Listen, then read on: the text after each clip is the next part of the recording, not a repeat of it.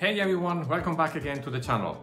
In today's video we are going to start to explore the fish shell or the friendly interactive shell. The fish shell is an alternative shell and it comes pre-installed with several plugins already like syntax highlighting and auto suggestions. So this video is going to take care of the basic installation. Let's get going.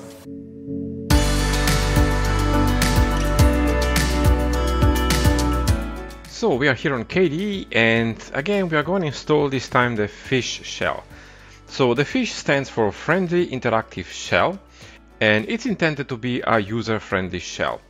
Now it's worth mentioning that the fish shell is intentionally not fully POSIX compliant. Now what is POSIX, you might ask? So POSIX stands for Portable Operating System Interface and it's a family of standards specified by the IEEE Computer Society for maintaining compatibility between operating systems. The POSIX defines the Application Programming Interface or API along with command line shells and utility interface for software compatibility with variants of Unix and other operating systems. So this is important to know because you have to decide later whether you want to use fish on a whole system or use fish as an interactive shell. Because using it as a whole system shell, it means you're going to have to probably rewrite many of your scripts or at least adapt them. So if you're trying out fish for the first time, we will go this time for the second method, which is going to use fish as an interactive shell. Anyway, enough talking, let's go ahead and install the packages we need. So let's open up the terminal, which is opening up, of course, in Bash. And I'm assuming that you are on Arch Linux here. If you are on another distribution, you will have to find the packages for your distribution. For Arch Linux, the packages I want to install right now are these ones. So let's type in sudo pacman-s. The first package is fish. The second package is pkg file, which is a package used for the command not found hook. So this includes basically a command not found hook that will automatically search the official repository when entering an unrecognized command.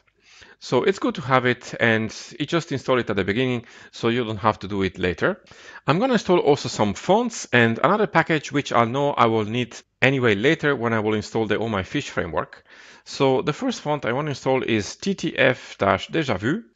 And I'm going to install also the powerline-fonts. And the last package I want to install is the inet utils. And this is because the inet utils package contains the hostname command, which many fish themes actually are using. So without this package, those themes are not going to work. And then we can just hit enter our sudo password and hit enter and proceed with the installation by hitting enter. It's going to take a second to do that. There you go. So we can clean up the terminal and now we can define fish as an interactive shell in our system. To do this, we need to edit our bash rc file. So to do this, we can type in vim and then .bashrc and hit enter. And I'll scroll down here to the end of the file and insert a new line. And the command is exec fish. Then we can save the file and exit vim.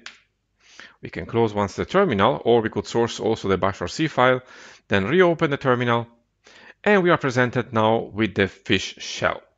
Now let's try to type in something. So let me try again to update my packages. So I'll type in sudo. You can see I have two things happening already. The fish shell comes already pre-installed with syntax highlighting and auto suggestions, which were two plugins that we had to install manually in the Z shell. So for example, if I type only the S here, is not recognized as a command. But as I type in the U as super user and then do O for sudo, it's recognized as a command. Now let's delete this and try to go to a directory to see the syntax highlighting. So let's type in cd and then /etc. You see the underline, it works exactly the same like in the Z shell, meaning we are on the right path. And then let's go to the default directory with a typo. So let's type in defu. And you can see it tells us that this directory is not existing. So I correct this with the A and hit tab to autocomplete and hit enter. And now we are in the default directory. So let's go back to the home directory here. And let's clean up the terminal. Now the configuration file for the fish shell, it's under this directory. So let's go in there. Let's type in cd/user/share/fish and hit enter. And let's type in ls and hit enter. And as you can see here, we have the config.fish file. This is the configuration file for the fish shell. So what I would normally do here, I would probably copy this file into our home directory and then .config directory /fish directory to have the copy there. However, this time it's going to be a little different, at least for me, because as I tried also when installing the Oh My Fish framework, if I copy this file over, once I install Teams, it's going to create conflicts and the fish shell is going to end up in a loop that needs to be corrected afterwards. So that means we can create actually a second config.fish shell in our home directory, and in that config.fish shell, I'm just going to use my personal commands and leave in the default configuration of the fish shell in this directory. So let me go back to the home directory and let's type in vim.config/fish/config.fish and hit enter. And let's say we want to have NeoFetch, for example, running when we open the terminal. So we can enter insert mode here in Vim and type in NeoFetch. And then we can save the file and exit Vim. Of course, we need to also install NeoFetch. So let's type in sudo pacman-s and then NeoFetch and hit enter. Enter our sudo password and proceed with the installation. Now let's close the terminal and reopen it. And as you can see, it opens up NeoFetch fine because it's in my personal configuration file, but everything else, it's still working correctly. So let me remove NeoFetch for now. I will enable it anyway again later, but to show you the configuration file for the fish shell, I need to take it out, otherwise it's gonna mess up a little bit how it looks like. So let me edit again my personal configuration file here by auto-completing and deleting this line and save the file in exit Vim. There you go, clean up the terminal. Now, to configure the fish shell, we have a very simple configuration tool, which is going to do it in our browser. So to do this, we can type in fish_config and hit enter. It's going to open up a browser, and your configuration is going to be done basically here in the browser. So we have several tabs here that we can choose from and we can configure colors, prompt functions, and so on. So let's have a quick look at them. So the first tab here, you can define the colors of your fish shell. Now, let's not forget, these are not the colors of the terminal. You can still change also your terminal theme. This is the theme of the shell itself. So let's say, for example, I want to choose this Tomorrow Night theme. And if you like this theme, you can click here, Set Theme. You can also change the background color. But we can also customize this further. Let's click on Customize. So here we get the choice, for example, of customizing our commands. So if you don't want to have the commands in purple, we can change color of these. So let's say we want to have this in yellow. So I'm going to click the yellow color here and go to the next parameter, which is the parameters itself. If you don't want to have this color, you can choose another one. I'm going to leave this as it is and move down to the quotes. For the quotes, I'm going to choose this pink here. And also for the redirections, I'm going to choose this orange. Errors with this color are fine for me. The last thing I want to change is the comments. So I'm going to click this comment and go for green.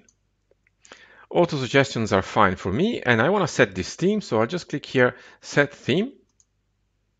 And the theme is now set in my fish shell. Now let's move over to the prompt. Now this is the prompt we have right now. And we can choose between many other prompts already available to us.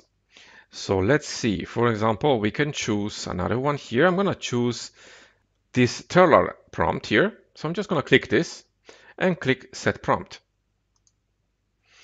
Now let's have a look at the functions. These functions are already available to us in the system, and between these there are also many aliases. I'm not going to show you these in a second, but for example, let's click on one of these. Let's click on LA. And if we look at what it does, this is basically a shortcut or an alias listing the contents of the directory, including hidden files in the directory using the long format. So it's really a nice function to have, and it's already configured for us. We can also create our own, and I'll show you this in a second. Then we can also see the variables available to us in the shell, and the history, the bindings, and also the abbreviations. You can have a look at these for yourself and see what interests you if you want to learn more about also the key bindings. Now we can close this tab and type Q here and hit enter, and we can clean up the terminal.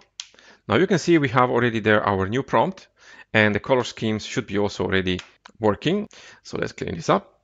Now, as I showed you before, let's type in here LA. We are in my home directory and hit enter. This is basically doing a long listing of my home directory because we have an alias for that. Now, if we want to create an alias for yourself, we can also do that. So for example, let's say I want to create an alias or a shortcut to go to my fish directory into my home directory. So to do this, we can type in alias -s and then the shortcut we want to use. In my case, I'm going to choose CFH. So change to the fish home directory, then double quote and the command you want to use. So in my case, it's cd/home/hermano/.config/fish and then close the double quote and hit enter. Now we need to close the shell once and reopen it for the changes to take effect. And now if we type in CFH, we are going to go immediately to the fish directory in my home directory, as you can see there. So if I type in now pwd for print work directory, you can see this is my fish directory. Now, if you're going to look again in our configuration file by typing in fish_config and go to the functions tab, we can see here we have our CFH shortcut that we just created. And this is going to be stored in a personal directory. So in my home directory under the functions directory in the fish directory. And this is basically telling that this function, so CFH, is going to run this command. Now, if you want to get rid of this, it's fairly simple. We just need to go into this directory here and remove the cfh.fish function. So let's do that very quick. Let's type in Q and hit enter. We are already in the fish directory here, so we can go into the functions directory by typing in cd and then functions. Type in ls, and you can see we have there our cfh.fish. So we can remove this by typing in rm and then cfh and then with autocomplete and hit enter. And now we can close the terminal and reopen it. And now if we type in cfh, as you can see, the function is not anymore working and we have an unknown command.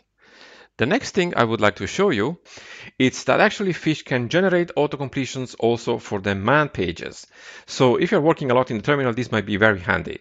Now to generate this, we need to type in fish_update_ and then completions, which is already there, and hit enter. So it's going to take a moment to do this, but it's fairly quick anyway. There you go.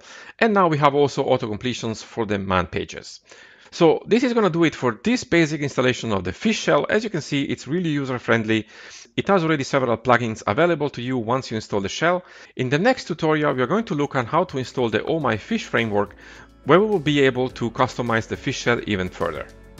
So this is going to do it for the basic installation of the Fish shell. In the next video, we are going to expand its customization by installing the Oh My Fish framework. I hope you liked the video, guys. If you did, please hit the like button below and subs to the channel if you haven't already.